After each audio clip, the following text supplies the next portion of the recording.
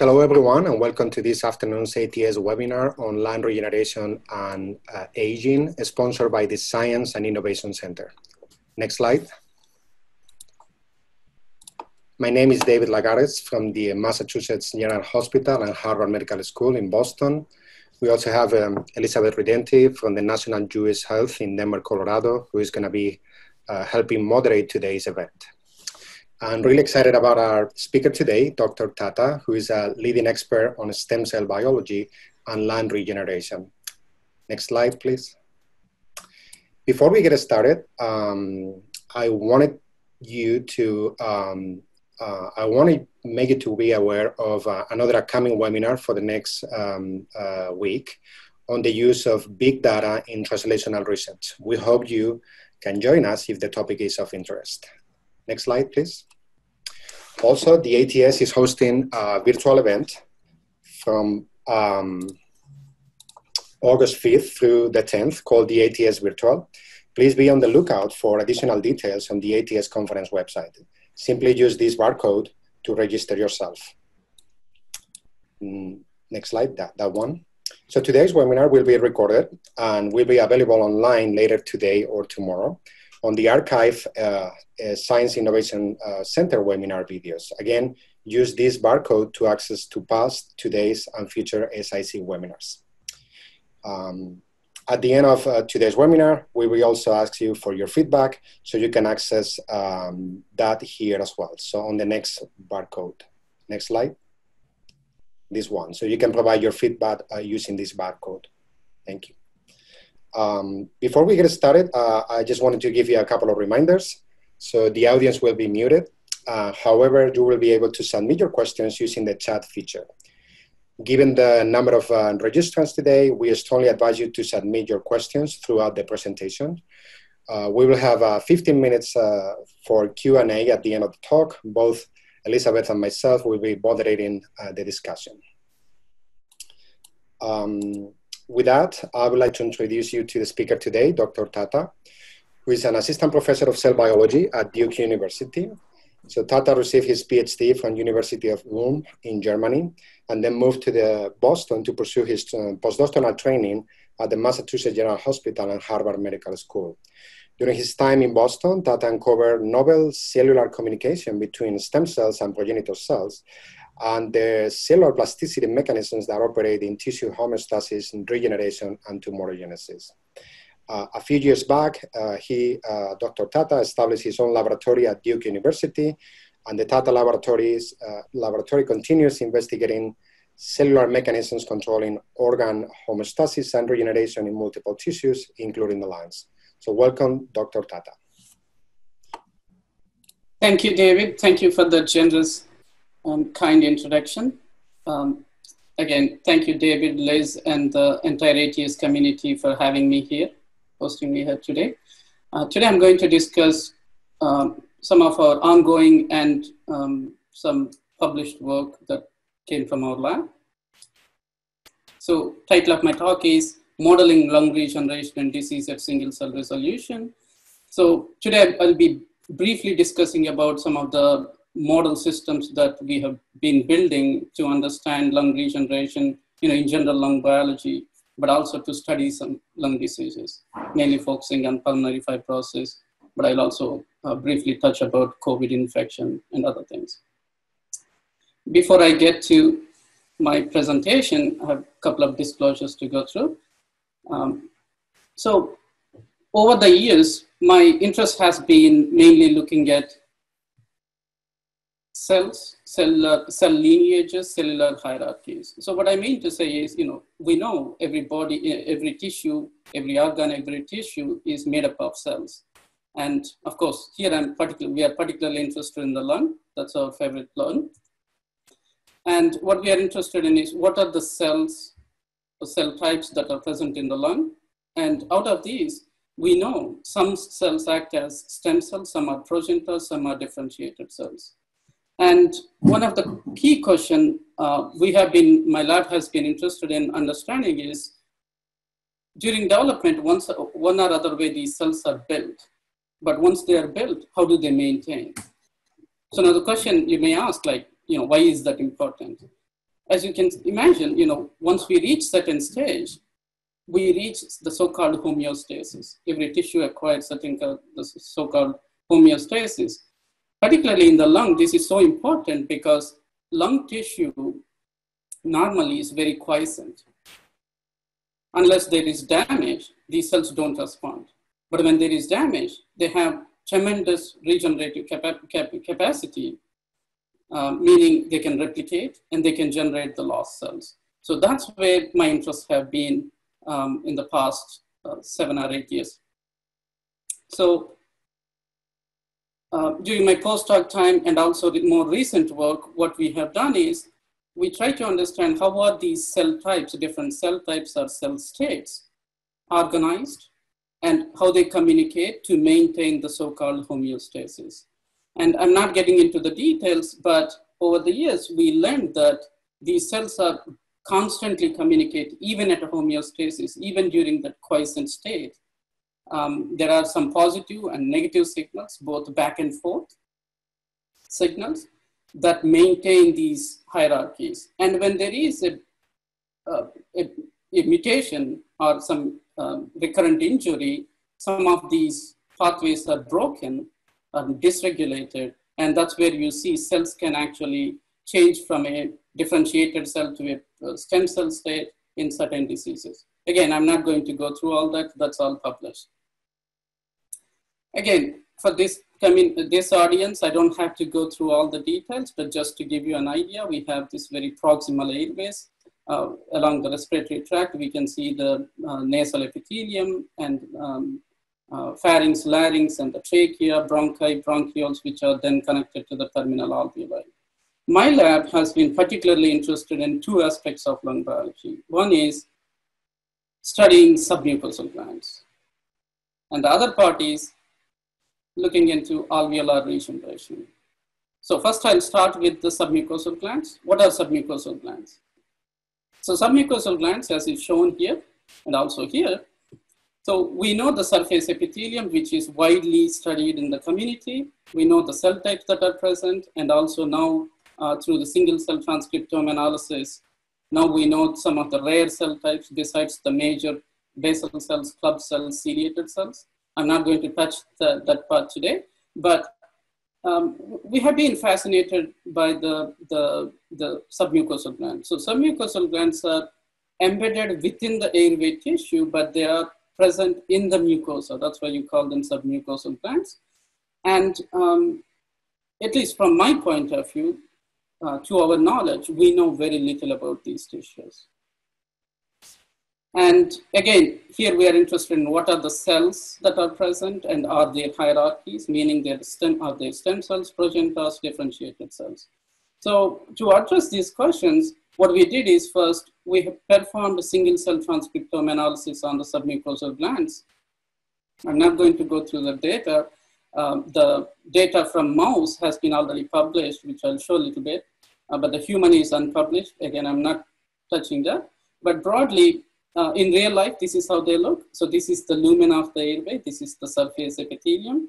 And then these are the glands. These are beautiful structures.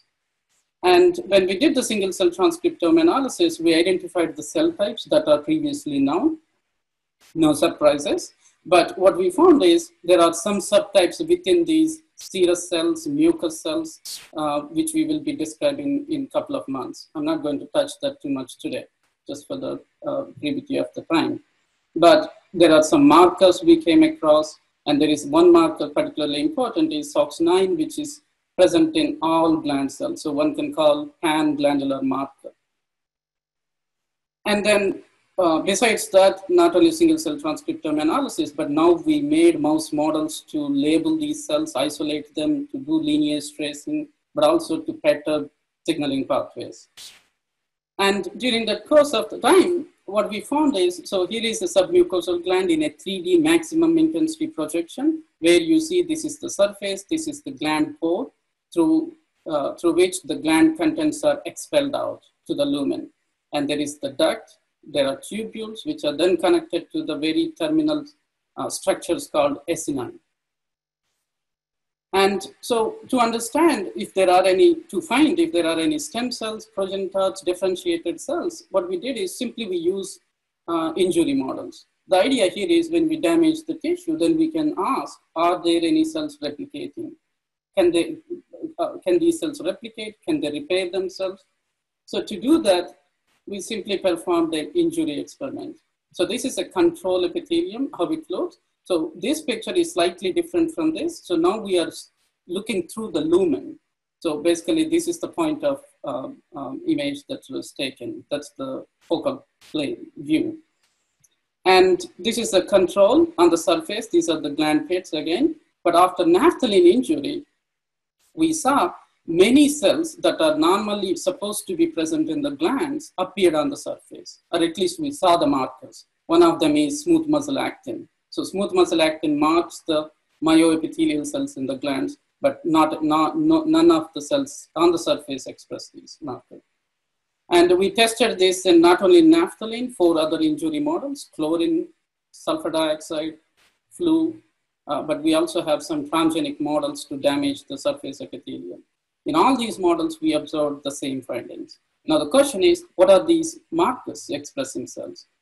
Are they de novo generated, meaning the surface cells expressing these markers, the gland markers, or gland markers are, gland cells are migrating to the surface? So to probe that, again, I'm not showing the data today, but we used the mouse models we developed and we lineage trace. So simply we labeled the cells in the gland and then we injured the airways. And what we found is gland cells migrate to the surface and repopulate the surface epithelium, which was a clear surprise to me because I've been working on airway for the last 8 to 9 years.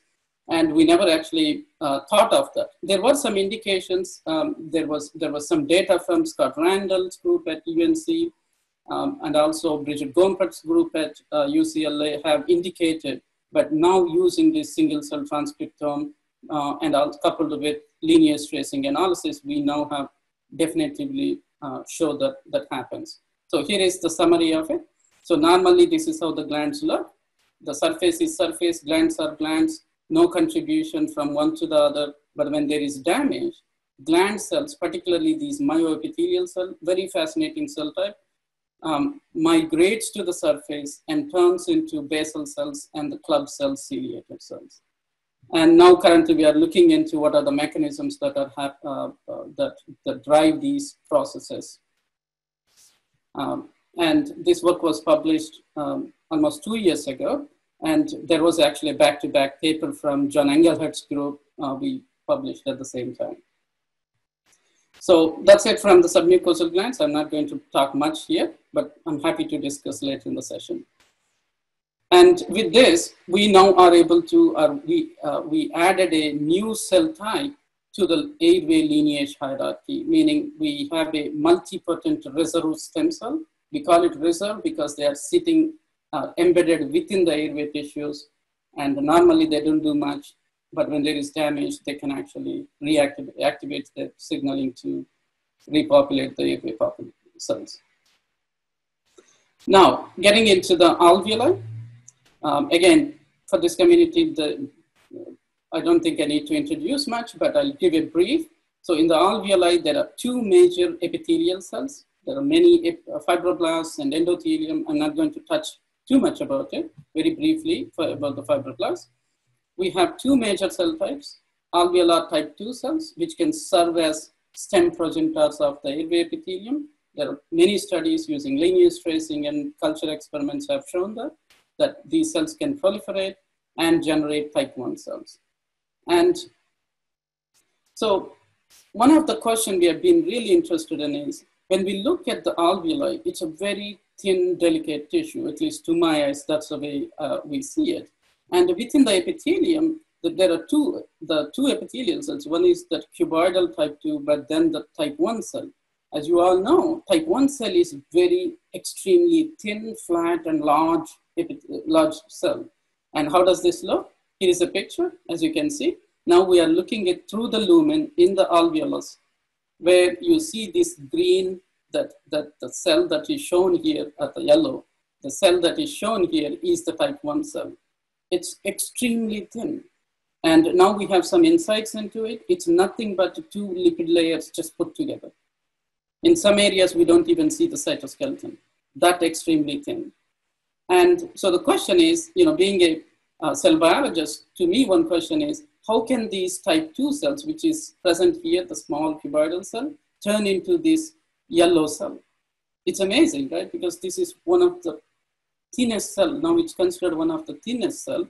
It, as you can see, the area of an average area of a type 1 cell is extremely large. I'm not aware of any cell that has that large. And overall, there are some estimates of how many cells, how many type 1 cells are in human lung. Again, I'm not getting into the details. But the question is, when there is damage, how can this type 2 cell turn into type 1? So the question is, why do we need to study this? Again, in normal, we know this happens, but there are certain diseases. It has been postulated that there is a blockade in this process, meaning we do not see type 1 cells in these damaged lungs, particularly in the fibrotic lungs. So there is a need to understand this process. And to study this, one of the challenges you can imagine is, as I mentioned, these are extremely thin. So to isolate these, to maintain them in culture, it's to profile them, to do biochemical assays, it's really challenging. We cannot get many cells. For example, we can get plenty of type 2 cells, but very few type 1 cells we can get from the lungs. So to overcome this challenge, what we decided is to go into organoid models. So as you all know, in the lung, there are organoid models. So the classical model that was developed a few years ago uses type 2 cells and fibroblast co-cultures. When mixed together in matrigel, they make nice organoids. And they have the cells, representative cell types type 2 and type 1. But one challenge here is, or one limitation here is, this culture system is a niche dependent, meaning you need stromal cells, without which they don't grow. The type 2 cells do not grow. And also not ideal for genetic and pharmacological studies. And also the classic medium uses serum, which has many unknown factors.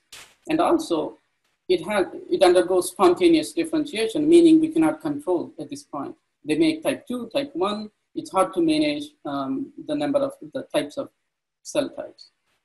So to overcome this, what we did is we utilized this system and we performed single cell transcriptome analysis. So the idea here is, when we know the stromal cells can support these type 2 cells, the question is, what are the factors? Can we use transcriptome analysis, particularly single cell transcriptome, and find what are the factors that come from each of these cell types so that these type 2 cells can be grown, cultured without stroma. So that's what we did. So this is the single cell transcriptome data from organoids that were cultured in MTEC media for 10 days. And then broadly, as you can see, there are epithelial cells, there are stromal cells, the fibroblasts, that's what we seeded. But now then we asked, what are the signals that communicate? And that's what precisely we did. And I'm not going to get into the details, each and every molecule, but broadly, we found many signaling ligands in fibroblasts and the corresponding receptors in the type 2 cells. But also we found certain antagonists that are produced by the fibroblasts, which turned out to be really informative in order to maintain type 2 cell or to differentiate them. So what we did is we modulated all these factors in culture and asked, can we culture type 2 cells without stroma? And that's what we did. So now, using the newly developed system, we can eliminate stroma need, but also we completely defined, meaning we know each and every component and the concentration of each factor we add. So there is no serum involved. Every chemical is, or every growth factor is well defined in this case. So by doing this, we achieved a serum-free, feeder-free expansion medium, but also differentiation medium, meaning we can maintain only type 2 cells or differentiate them into type 1. Yeah, so now we have that ability. I'll show you some data. So this is how the classic old model looks. We do get organoids, they are mixed, but when we, in our new serum-free, feeder-free system, the organoids are much bigger, the colony forming efficiency is much higher, and they make these beautiful structures in differentiation conditions. And as I mentioned, so previous culture system was about 5 to 7% colony forming efficiency, but now we have about 20 to 25% of the colony forming efficiency, which is very robust, and also the colony size. So using the single cell driven interactome analysis, not only we found the factors that communicate between these cells, but we now are able to replace the feeders and replace all unknown components and achieve a serum-free, feeder-free condition. And these organoids are not simply a mass of cells, but if you leave them long enough, they do develop into certain structures. They, I'm not calling it a lung, but they resemble some lung structures. And they retain the classical, the key characteristics, including surfactants. They produce surfactants. They express all the canonical markers of the type 2 cells or type 1 cells in different conditions. And as I mentioned, we can maintain them in self-renewing, meaning mostly type 2 cells. You can see here, about 90 to 95% of the cells are type 2 cells, as shown with the surfactant protein C. Very few rare type 1 cells we see. And then in differentiation condition, we see the flip of it. Now we have many type 1 cells in this condition. So we never get only type 1 cells in this case. It's a mixture of it. So it's a type 2, type 1 mixture in this case. But nevertheless, we do get good differentiation. We have developed these conditions for both mouse as well as human, and it works very well. And what we can do with this, I'm not showing the data, but now we have the ability to do genome editing using CRISPR technologies. We engrafted these into animals and into NSG mice, particularly for human cells. And to test whether they can sustain or maintain 82 and 81 characteristics after transplantation, and they do so well. And also we used, this is the need of the hour. We also use this for the COVID test, the SARS-CoV-2 virus testing. As you can see, we collaborated with Ralph Barrett's lab, which developed a GFP fusion tag. So these are controls. We do not see GFP, but here we see, we found some really interesting phenotypes after responses in type 2 cells, type 1 cells after infection. Again, I'm not getting into the details of it. And now going back to my original question, so how does this type 1 cell turn into type 2? Does type 2 cells turn into type 1? What are the mechanisms? What are the pathways involved in this process? Now that we have these beautiful organoids, can we use this system? And that's what precisely we did. And just to illustrate how finely we can map this process, here is a simple image that shows type 1 cells, how they, as they turn into type 1, how they spread out and turn into these beautiful structures. And this is where we performed single cell transcriptome analysis to understand these individual steps, what happens during this process. Here is the data. As you can see, I guess most of you are familiar with single cell data, but for those who are not, each dot is a cell from these cultures, organoids, and we can see type 2 cells, which are marked in red. We see purple proliferating type 2 cells. We see type 1 cells, but we also surprisingly came up with a population which we never knew before. This population is here. We didn't know what those were. And when we looked for markers, we saw very distinct markers that are only present in this population that circled one. For example, Claudin 4, CTGF, only present in this, but not in the type 2, proliferating, not in the proliferating type 2, not in the type 1, which we validated. There are many markers here, as you can see. So we call these pads. I'll tell you why we call them pads in a minute. But in organoids, we validated, we have the, by immunostaining, we could find these cells. It's not something random. And then we wonder what this population is.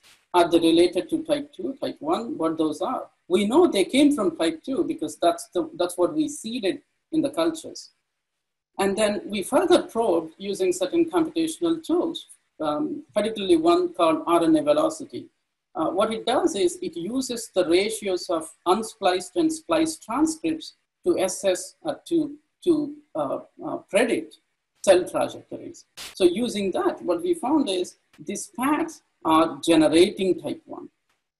As you can see, the arrows. So the arrows indicate these paths are about to turn into type 1 cells. And we then asked, do we see them in vivo? So we used multiple injury models. Here I'm showing from bleomycin. As you can see, bleomycin type 2 cells nicely. That's marked by surfactant protein-driven reporter. And on early stages, one can see the Claudin 4 is coming up. And then these roundish cells are now start to extend or stretch out. You can see morphological changes, but also other markers come up. So we quantified this. As you can see, it undergoes these different markers, have very dynamic expression pattern. And just to summarize that part, type 2 cells en route to type 1, they go through these unique transitional cells. That's why we call them pre-AEC1 transitional state. We have very unique markers which are not present in type 2, neither in type 2 nor in type 1. And so we validated this in different injury models. And then we further went back to our single cell transcriptome data to find what are the signaling pathways enriched in this. As you can see, we found high p53 signaling activity. It's not the expression of p53, but it's signaling. And also we saw DNA damage repair happening. We were surprised. And then also we saw tight junctions, cytoskeleton, which kind of expected because there was quite some dramatic changes happening. And when we saw p53 signaling and DNA damage, we didn't know what's happening. So we particularly deleted p53 in type 2 cells using conditional knockout mouse models, but also we performed chromatin IP experiments. For this, we had to develop some new methods because you don't get enough cells. So we developed a method to do chromatin IP for p53 from small number of cells. We can do as low as 10,000 cells now, which is described in our paper. I'll show you in a minute. So using that, what we found is p53 is binding on promoters of these patch genes, also enhancers. So there are many genes, but two broad categories, cytoskeletal genes, but also senescence and DNA damage associated markers. Again, using conditional knockout mouse models, we found that p53 signaling is essential for the type 2 cells to turn into these type 1 cells. And what happens is they're basically not able to reach that intermediate patch state. So they're stuck in that early stages. And another point, when we saw this DNA damage, we were surprised. So we wanted to check whether they really exhibit DNA damage. And that's where we used culture platform. As you can see, early days of culture, type 2 cells, there is no DNA damage, one of the marker gamma H2AX. But late stages, when the cells are stretching out, we found these cells undergo DNA damage. It turns out that when cells start to stretch, the cytoskeleton puts enormous pressure on the nuclear membrane, which breaks the chromatin. And no wonder why we see the DNA damage responses or repair pathways. We also found this in vivo. So we used mouse models, conditional mouse models, where we damaged the type 1 cells and where we saw type 2 cells en route to type 1. They go through this intermediate. That's what is shown here, this marker, Claudin 4. They show DNA damage happening. Fortunately, these cells can repair that. That's why probably the signaling is activated. So when we saw this DNA damage signaling, one thing that really struck us was, but before that, I'll briefly summarize. So when there is damage, type 2 cells acquire this transitional state, which is high for p53 signaling, DNA damage, and also we saw senescence markers. And normally they go through this process. in an animal, or when we use organoid models, they can nicely make type 1 cells. But when we saw these signaling pathways, we were really intrigued by this, this activity because, as many of you know, DNA damage, senescence, age are highly implicated in aging, but also many lung diseases, particularly emphysema and fibrosis. And also, we know when there is recurrent damage, such DNA damage responses, but also senescence have been previously implicated, although we didn't know where the actually damage is happening, where the senescence was actually activated. And so when we saw this scenario, we wanted to address whether this particular state, the cell state, the transitional state we identified, has any role in disease. So that's where we collaborated with amazing collaborators, Jonathan Kropsky and Nick Benovich from Vanderbilt and Tijan, who at that time were actually performing single-cell RNA sequencing on fibrotic lungs, human fibrotic lungs. So here is the data, that's how it looks. And the red cells are from fibrotic lungs and blue cells are from healthy. And now we can look into individual cell and see what's happening. And as you can see, there are many markers that I showed you before, particularly SFN, FN1, SOX4. Many markers showed up in a unique population that is only highly enriched in IPF lungs, but this is not present in the healthy. And other populations are nothing but type 2 cells and type 1 cells, as shown with the markers. And again, we saw high activity of p53 signaling, DNA damage, and cellular senescence. And we wanted to check whether the same population actually appears on the fibrotic lungs. So here is a simple immunofluorescence analysis.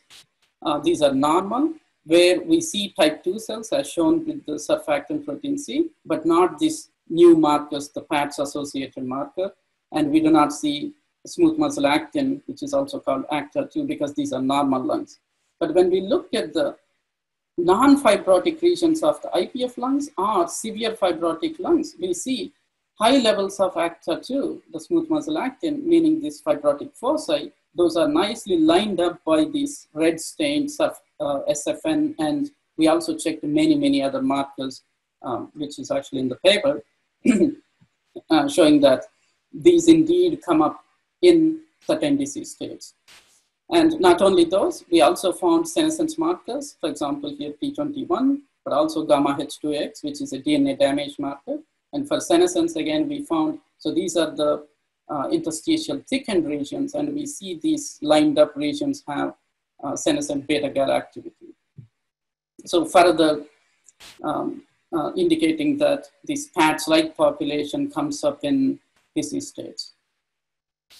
To summarize what I've shown you so far, as I mentioned before, during injury, type 2 cells acquire this transitional state, which is high for these signalings.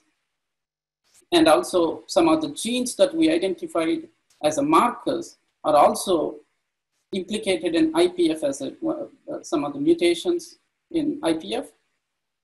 And in normal, in a permissive environment, these intermediates go on to differentiate into type 1 cells.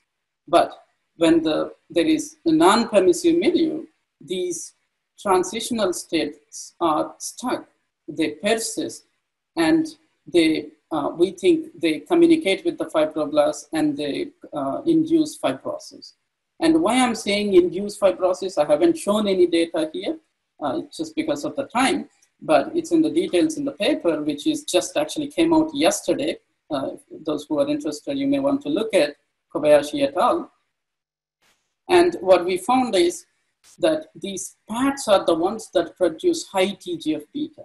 So the idea here is the longer these PATs persist or stay in the tissue, they produce more TGF-beta to the fibroblast, which then activate the myofibroblasts and the fibrogenesis.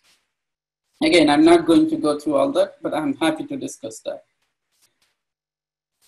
And to acknowledge the people who have done this work. So these are my lab members, particularly Yoshiko Kobayashi and Alexander, who are the co-first authors on this paper, have done an amazing work to do this much of the PATS and fibrosis work.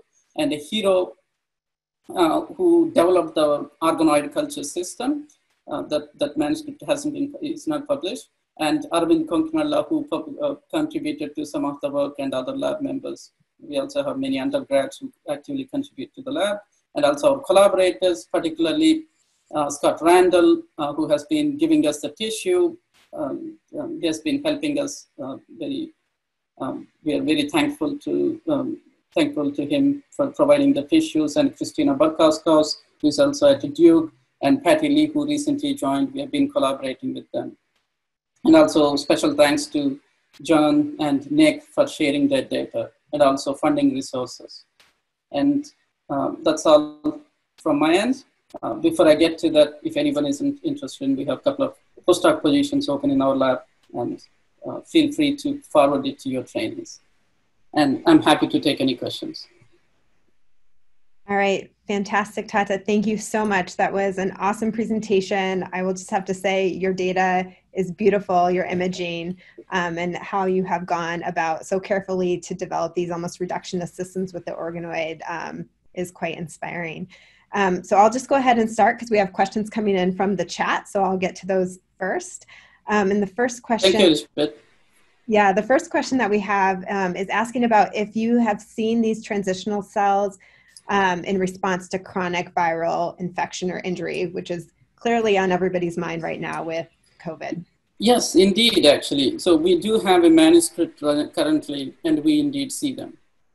All right, that's great. I'm sure everyone on here will be anxious to— Yeah, so one thing I just want to make a point is, so these transitional states are not just one injury type. So whenever there is a damage to the type 1 cell, type 2 cells replicate and go through this process. And we have tested it in multiple injury models. So I'll just follow up to that question quickly. I was thinking though about other diseases like COPD or emphysema, where you also see a loss of an epithelial cell population, but obviously not the same kind of regeneration or stuck regeneration. Do you think the cell is playing a role there? Yeah. So that is something we are currently exploring, but recently there is a paper from Naftali Kaminsky group at Yale, where they have done single cell transcriptome analysis on COPD lungs.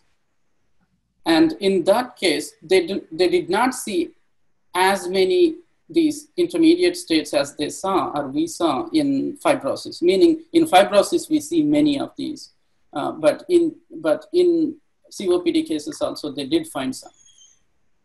All right, interesting. Yeah, that's an active area of work we are currently looking into. So clearly an important cell for regeneration. Yeah, right. Absolutely. The next question on here is, how can we now reconcile the therapeutic use of senolytics in diseased lungs? Will PATs be targeted so that regeneration is blocked? Yeah, that's an interesting question. So I know there are a couple of I think there are even clinical trials, if I remember correctly, targeting the senescence using senolytics.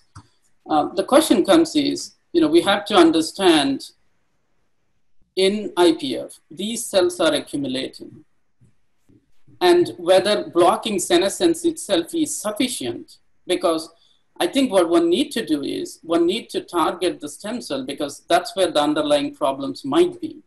So the reason I'm saying one need to target this cell state, because we know there are many mutations associated with, for example, surfactant mutations. So those are normally happening at this state. And those changes in the type 2 cells are maybe not allowing these cells to turn into these PATs and further into type 1 cells. But also DNA damage signaling, some of the components in DNA damage signaling have been implicated in IPF mutations. So I think one need to see where the problem is, whether the cells are stuck in this state or they are not able to reach this point, because, as I mentioned, TGF-beta is coming from these PAT states, but it's also possible that other cells can also produce in certain mutant states. All right, great. So next question, which kind of follows along that, talking about changes in type 2 cells and how that may affect their transition, is what do you think about shortened telomere length in the type 2 cells and their exhaustion? And may this affect PAT transition or TGF-beta production? Yeah, that's something we don't know at this point because we haven't actually looked into that part. We have been talking to John and other groups at Vanderbilt to look into that. But at least at this point, what we think is the telomere-associated mutations may not be telomerase, and the telomeric RNA-associated mutations may not be directly related to the telomere length, but not in all cases. That's what I mean by. But mutations in those can actually cause DNA damage. That's known. Because when there is no telomerase, DNA damage is happening throughout the genome, not only at the termini of the telomere, the chromosomes. So we think it's beyond telomere length. Perfect. So we have more questions coming in. That's great. So what about the link complex bridges the cytoskeleton to the nucleus? For your work showing 82 to 81 transition with increased DNA damage from forces acting to the nucleus, have you considered disrupting the link complex to reduce forces to the nucleus? Yeah, I mean, we don't know. We built some mouse models, conditional mouse models, to understand these processes. So we are targeting both actins and cytokeratins, but also microtubules, different components, so that we can, different genes, so that we can target actin only, or microtubules only, or cytoskeleton only. Because we certainly see the many cytokeratins coming up in this state. So I think that's understanding that process is important before we, think of anything. How do we prevent the DNA damage? Actually, related to that question, I have a question regarding the mechanobiology of this process. Yeah. Do you think this transition from 82 to PATs happens at the stem cell niche, or the stem cells have to live to the injured area, and that's where the transition happens? You know what I mean? Do they migrate to a different mechanical niche where they differentiate? Yes, indeed, actually. So we have been doing some live imaging, which is, again, not published. My apologies for not showing that data. But we indeed see the type 2 cells actually migrate. Perfect. We have another question. It says, do you describe a permissive versus a non-permissive milieu? But it's also possible that there are defects in the 82 cells themselves, and it is not much the milieu, such as telomerase, surfactant, Hermansky put-up mutations related to what you are discussing now. Basically, if there is an intrinsic defect in the 82 cells that can lead to this defective phenotype in the PATs. Yeah, that's really an interesting question. I think it goes back to one of my previous, one of Liz's question is, so in surfactant mutants, for example, most of these Brykos mutants, so we've been actually mutating these in organoid cultures. And what we think is happening is these type 2 cells, when they have this excessive ER stress, so they are actually trying to differentiate. They're not able to maintain the type 2 cell state, but they are trying to differentiate, and they're stuck in that. They're kind of, I wouldn't say wobbling between this type 2 and PATs, but they are stuck in that intermediate state. And that's why we think they are acting as a fibrogenic.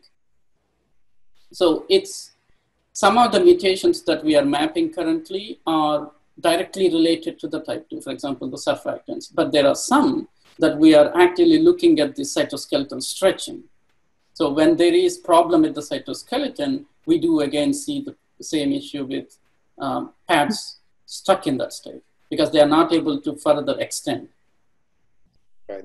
I read your paper this morning. It's great. Congratulations. And it really caught my eye, the phenotype of your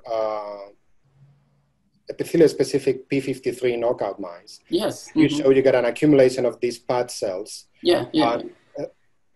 The cellular phenotype is clear.